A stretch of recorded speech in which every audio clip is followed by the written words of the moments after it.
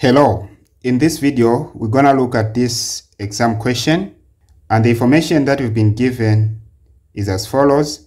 The diagram below shows a cone. The shaded part is the thickness of the cone. The internal volume is this. The internal base area is this. Take pi to be 3.142. So the question now says, calculate the internal height h and the radius r. So I'm going to show you how to find the height, the internal height, and the radius r. Okay, so the information that we've been given is we've been given the internal volume, the internal volume of a cone, and also the internal base area, this base area, the internal base area. Okay, now how are we going to find the height and the radius? Okay, so to find these two missing measurements, first of all, we are going to, since we've been given the volume, we are going to write the formula for the volume of a cone. So volume of a cone, now this is internal volume, so we say volume internal is equal to 1 over 3 pi r squared h. So this is a formula for the volume of a cone.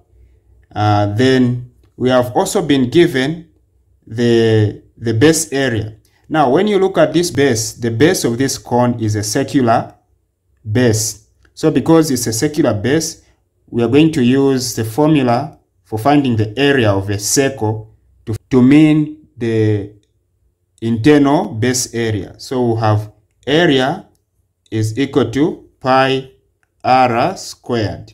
So this is a formula for finding the area of a circle. So this is internal. The area of a circle, we've used it because the base is circular. Okay, now how are we going to find the radius and the height? So we can actually use the first formula. Now we need to check if really it will work if we use this first formula. In the first formula, we have radius and height. We don't know the radius and we don't know the height. So, meaning we cannot use the first formula that has two unknowns measurement. So, for this reason, we'll go for this one that has one unknown measurement, which is the radius alone. So, we're going to say area internal is equal to pi r squared.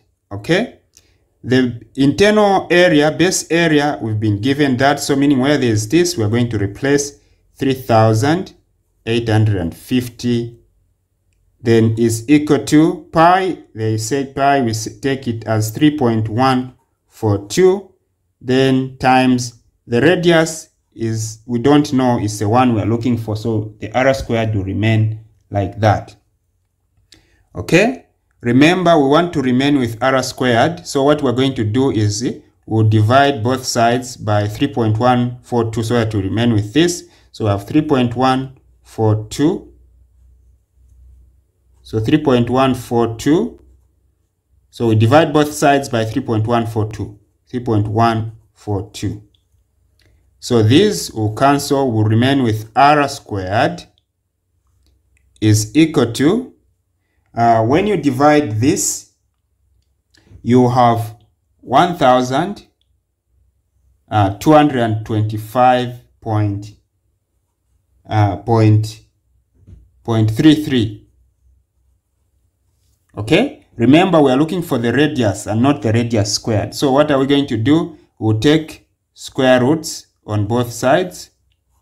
Okay, we'll undo the square. So this and that will remain with r is equal to, when you find the square root of this, you have, on the calculator, you have 35.0047737.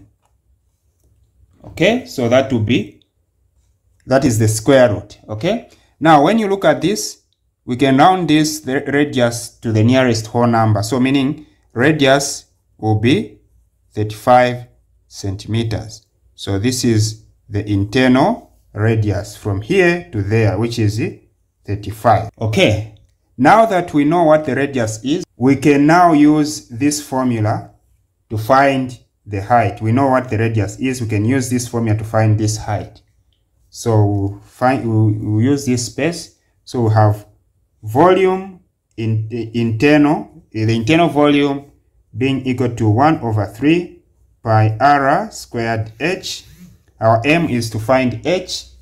So the internal volume we've been given this. So we have 34,650 is equal to 1/3 times pi is 3.142 times radius. We found that radius is 35. So we'll put 35 squared times h. Okay, so here on the left, you still remain with 34,650 is equal to, when you multiply 1 times 3.142 times 35 squared times h, you have 3,848.95 h. So we just multiplied this.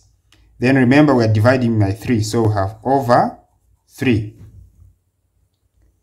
So at this stage, when you look at the right hand side of the equal sign, you have a fraction. So meaning this has to be written as a fraction as well, like this. And then at this stage, we cross multiply. You say 1 times this, you have this, which is 3,848.95 h is equal to 3 times 34,650, you have 103,950.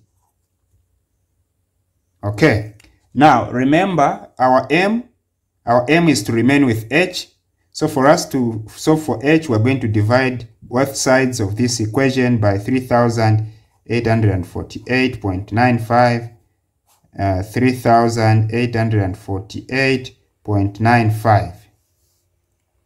Okay, so these will cancel, will divide. You have h is equal to, if you divide this, you see that you remain with 27.00736565.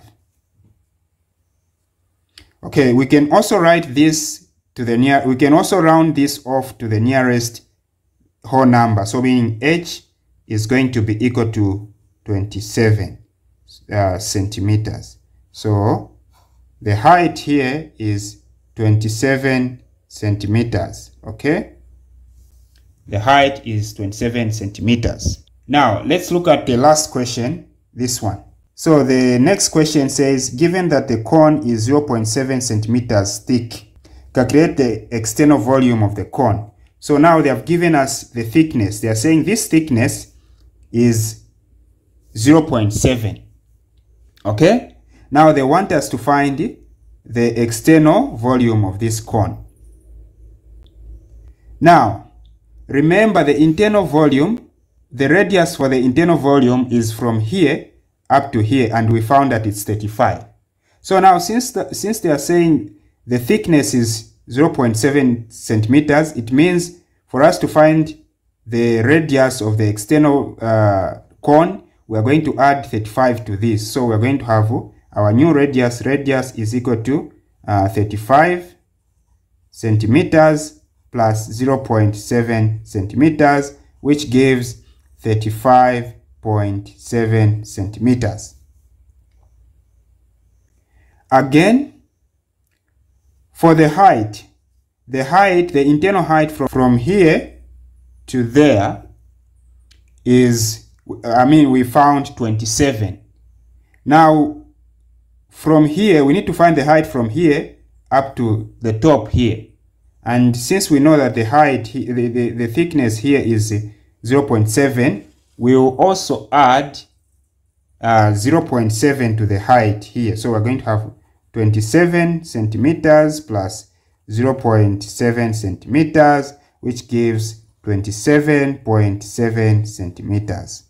So now we are going to use these new measurements for us to find the volume.